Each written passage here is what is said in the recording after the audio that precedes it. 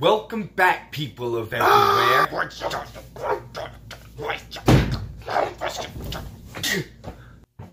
What the hell are you doing?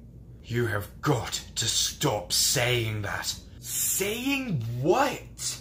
Welcome back, people of everywhere. You sound like a moron. What is the problem? It's just an opening line. Yeah, an opening line that you made back when you made those cringy vlogs and you wanted to be like Tobuscus. People of everywhere. Hello, people of everywhere. Hello, people of everywhere. Hello, people of everywhere. Hello, people of everywhere. Yeah. Those were dark times. Exactly. So just lay it to rest. You're right. I'll stop. Anyway. Doctor Who?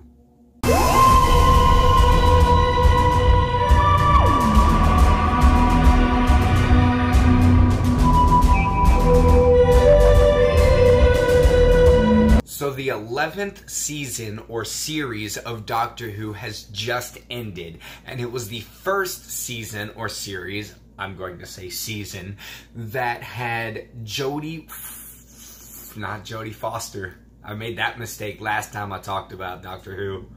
We all agreed that it would have been so much cooler to see Jodie Foster come up if we didn't already know. Jodie Whittaker as the Doctor, being the first woman to play said role. And at least since the show started again back in 2005, the Doctor typically only has 2 companions, but in this season she has 3. Those 3 companions being Yaz, Ryan, and Graham. Yaz is a police officer that used to go to school with Ryan, and Ryan is Graham's step-grandson. These 3 actors have incredible chemistry with one another, and the banter that they have, especially between Ryan and Graham, can be really hilarious at times. Ryan and Graham are the 2 of the companions that get the most time to shine in this season, with Yaz getting 1 episode that has to do with her family, and she does a really great job in that. But Ryan and Graham both have something that they're dealing with that is a spoiler, so I'm not going to say.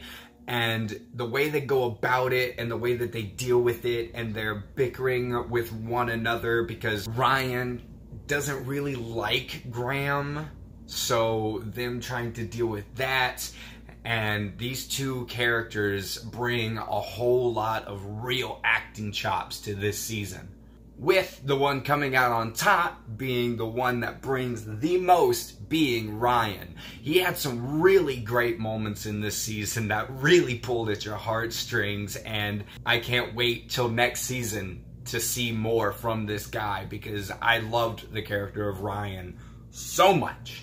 But the character that everybody wants to hear about is Jodie as the Doctor, being the first female Doctor. How was she? Was the show just pushing this leftist libtard movement down your throat and being super feminist, and was it awful? No, she was pretty damn good. She brought a lot of energy and a lot of charisma to the role, and a lot of heart and kindness and tenderness, that as much as I loved Peter Capaldi's Doctor, the Doctor was kind of missing there for a while, because Peter Capaldi was kind of a jerk. He was a little bit of a dick, but you know, I feel like that was more like a callback to the original Doctors, who were kind of dicks. But the Jodie Whittaker Doctor is very much like the new era of Doctor Who. She wants everyone to be saved. She wants everyone to be kind to one another. She will do everything in her power to save as many people as possible. And she was funny. Why are you calling me madam? Because you're a woman. Am I? Does it suit me? What? Oh yeah. I remember Sorry, half an hour ago I was a white-haired Scotsman. During the first few episodes when she's rediscovering herself after the regeneration, she has these one-liners and it's like, what are you talking about?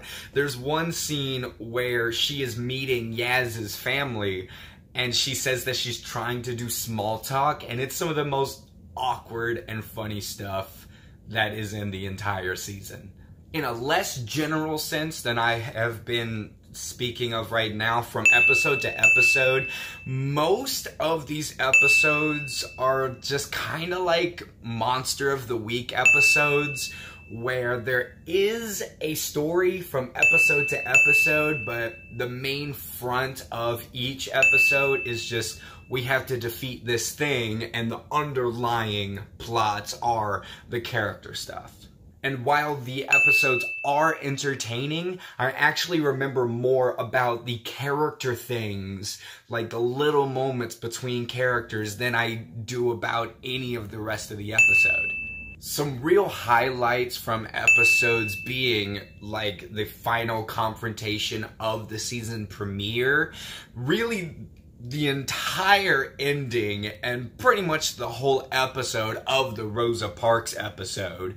Brandon, wouldn't that episode just be full of the African-American agenda? Yeah, I guess if you want to see it that way. Or you could just see it as an episode about a time traveler taking one of her companions back to a period of time where it is not okay for black people to actually be people, seeing as how that companion is black, and it just makes for a really compelling episode and a really heartbreaking ending, and it was actually really awesome.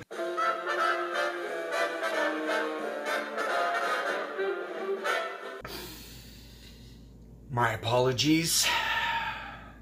I'm calm.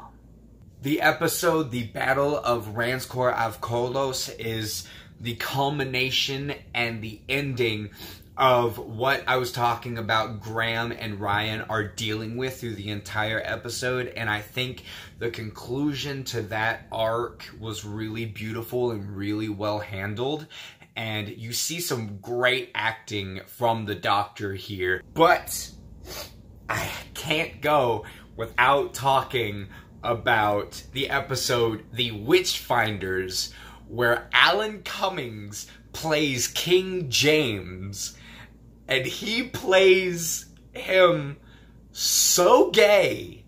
Now, I know it's a thing where, like, people debate on whether or not it's true that King James, the one who wrote the current Bible, King James, was gay, but like in this episode, there is no questioning.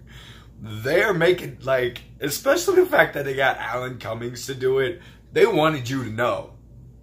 In this universe, he was gay. And he wanted Ryan.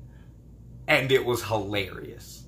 And then there was the New Year's episode that took place of the usually done Christmas episode called Resolution, and this is the episode that I wanted the entire season because it sees the return of a classic Doctor Who villain, and I was so excited, it made me so happy.